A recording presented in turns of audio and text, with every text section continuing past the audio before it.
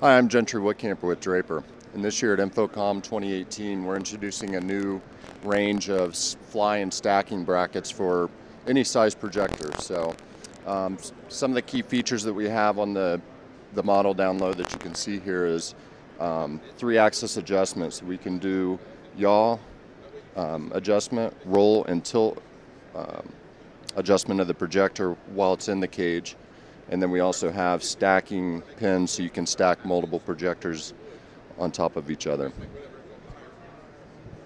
And then we actually have 3 in use here where we're doing a 3-channel blend with some NEC projectors. But very sturdy and a lot of built-in features that I mentioned. One other is the 2-inch piping that we use on that makes it easy to connect to any size truss. If you'd like to learn more about these products, you can find them on www.draperinc.com.